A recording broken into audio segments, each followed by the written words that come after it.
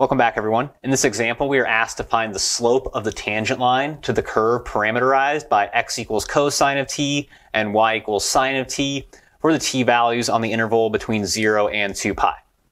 We should recognize this parameterization as just the parameterization of our unit circle.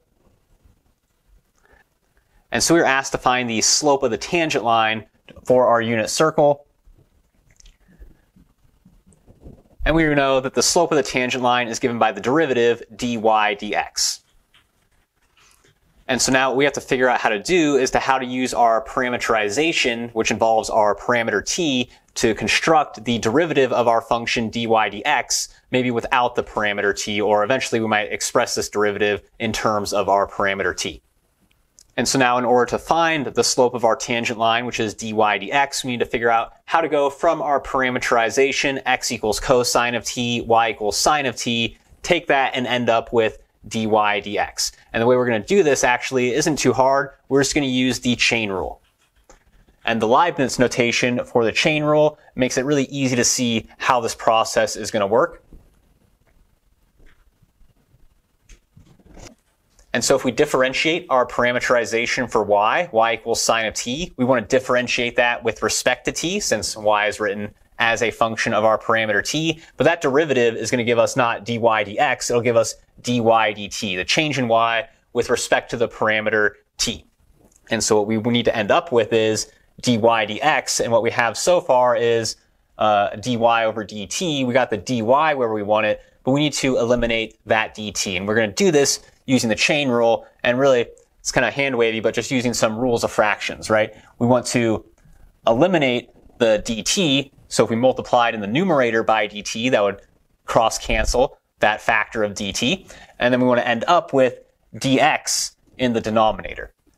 And so this is just an application of the chain rule. If we look at the pieces we have, dy over dt is going to be like the derivative of our parameterization for y with respect to t, and dt over dx is really just the reciprocal of the derivative for x with respect to t. And we can rewrite that to make it easier to see that reciprocal relationship. So we have dy dt divided by dx dt. And that's really all there is to finding the slopes of the tangent lines using our parametric equations. We take the derivative of y with respect to t using our given parametric equations, and then we divide that by the derivative of x with respect to t, and then taking that quotient, we'll construct the derivative as we know it, dy over dx. So now we just need to find these two pieces and put them together to find the slope of our tangent line. So we were told that x is equal to cosine of t, and so if we differentiate that equation for x with respect to t, we're going to get negative sine of t as our derivative, and we have to do the same thing for y. It doesn't matter which order we do it in.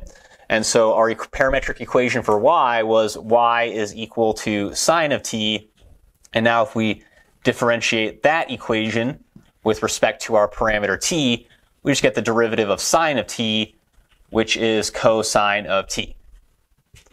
And so now we have the pieces we need to use our little chain rule formula to find the slope of our tangent line, dy over dx, using our parameterization.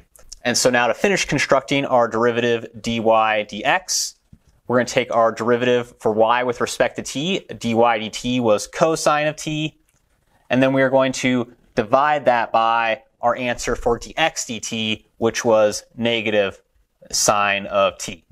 And then to finish this off, we can simplify it using one of those quotient trig identities.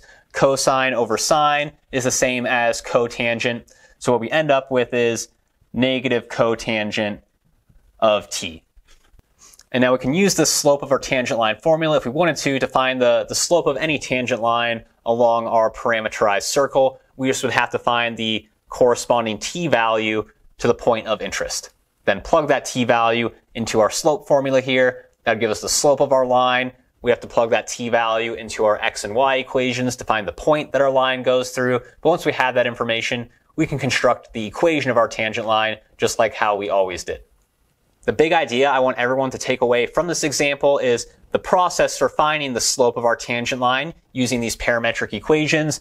If we're interested in that derivative or that slope, dy dx, we just use the chain rule. We take dy dt and divide it by dx dt.